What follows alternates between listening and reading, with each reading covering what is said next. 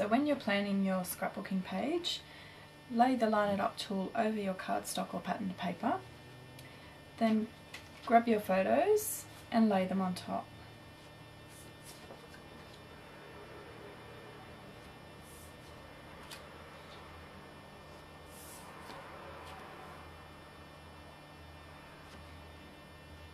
Once you've got a layout that you're happy with,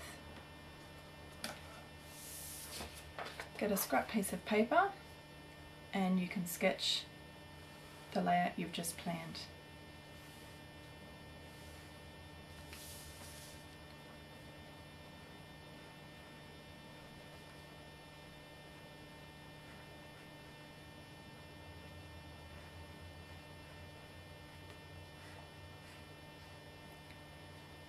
Once you've sketched your layout, you can make note of the measurements, writing them down next to the photo so you know where to put them back when you're constructing your page.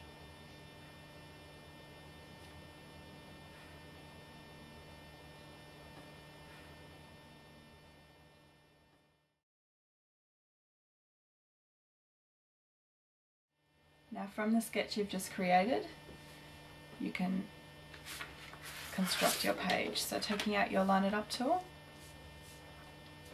starting with your first photo, take off the adhesive from the back of your photo.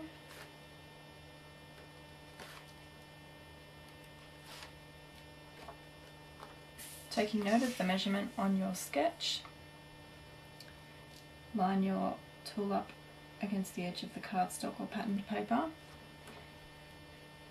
and placing down where you've measured. Starting with your largest photos first, I find that always the easiest.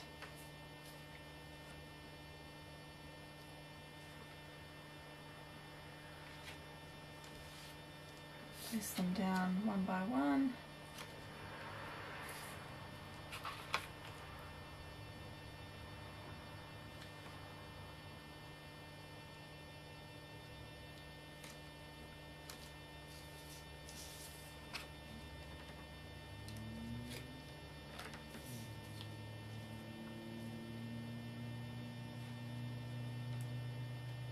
Making sure that the Line It Up tool is square with the edge of the paper.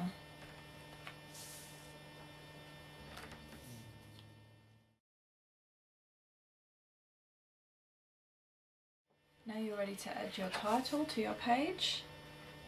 Lay the Line It Up tool over your patterned paper or cardstock, making sure it's aligned with the side.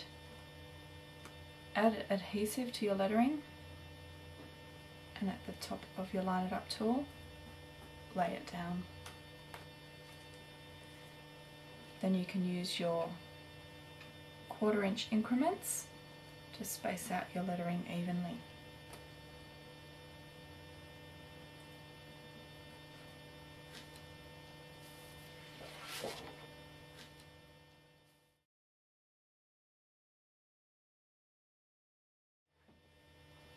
When matting your photo with your Line It Up tool, the easiest way to do it would be to cut a mat 1/2 inch larger than your photo. For this we're using a 6x4 photo. Then you bring your Line It Up tool 1/4 inch in from the side. Apply adhesive to your photo and adhere it 1/4 inch down from the top and lay it down. That way you know it will be 1/4 inch all the way around. And there is your completed photo.